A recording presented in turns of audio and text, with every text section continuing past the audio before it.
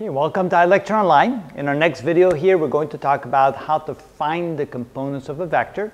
Given a vector, let's say here velocity, the magnitude of the velocity is 30 meters per second, and the velocity is directed in a direction that's 30 degrees above the horizontal. So what would be the x and the y component of that velocity? So first let me draw what those components would be. Here I can draw this line, this vector right there, and notice if I drop this vector down to the horizontal axis, the length here represents the magnitude of the x component in the direction of the x-axis. So I can say that this here is v sub x. And then if I draw a dashed line, the imaginary y-axis here, then this would be, there we go, that would be our y component, v sub y. Notice since they both have little arrows on top of the v's, that means that they're actually representative of vector quantities. And then of course, again, I can move any vector around anywhere I like. So I'm going to move my y component of the vector over here, because that makes it easier to see. So I'm going to move that over here and call this my v sub y. Now, what are the magnitudes of those? If the velocity itself is 30 meters per second directed to the upper right corner, so to speak, what would be the magnitude of v sub x and the magnitude of v sub y? Well, that's the key of this video right here. So v sub x is equal to, now, notice I didn't draw a little arrow on there, so I simply talk about the magnitude only.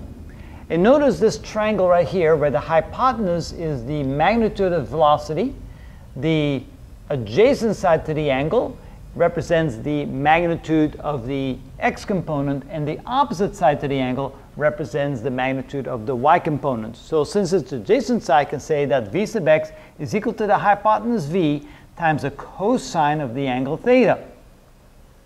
Likewise, I can say that v sub y is equal to v, which is the hypotenuse, times the sine of theta. And that's how we find the x and the y components, at least the magnitudes of them. So this is equal to 30 meters per second times the cosine of 30 degrees. And this is equal to 30 meters per second times the sine of 30 degrees.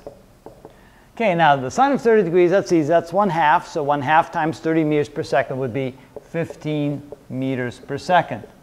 Now what about the cosine of 30 degrees? Well, that's 0.866, and see here, I have my calculator handy.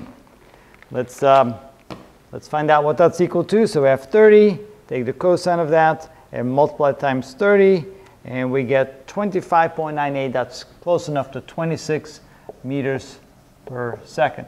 So now I have the magnitudes of the x and the y components of the velocity. So if I want to write that in a vector format, I can write that v sub x is equal to the magnitude, which we have here, 26 meters per second, and times the unit vector in the direction that it's pointing. And since it's pointing in the positive x direction, I write that as the unit vector in the x direction.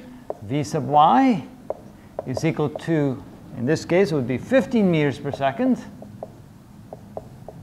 And since it's pointing in the y direction, I'll draw the unit vector y. All right, now if I want to write the whole vector v, I can do that as a sum of its x and y components. So I can say that v is equal to v sub x plus v sub y.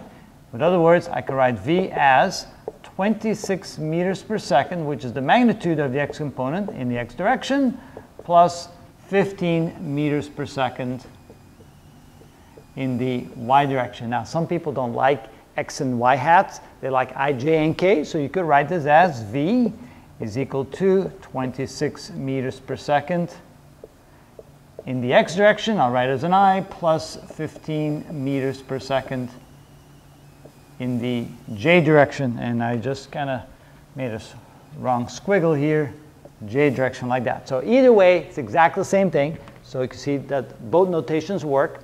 But this is how you write the vector in vector format. Magnitude and direction of each component summed together give you the whole vector. And if you want to write the components by themselves, then you would write it like this. Either use x and y or I and j. And that's how you find the components of a vector. always related to some origin and perhaps an x and a y axis. Now notice this is only in the two-dimensional plane. We can also do the same in a three-dimensional plane. You'll see some examples. No, I shouldn't say three-dimensional plane, three-dimensional volume. And you'll see some examples of that in some later videos.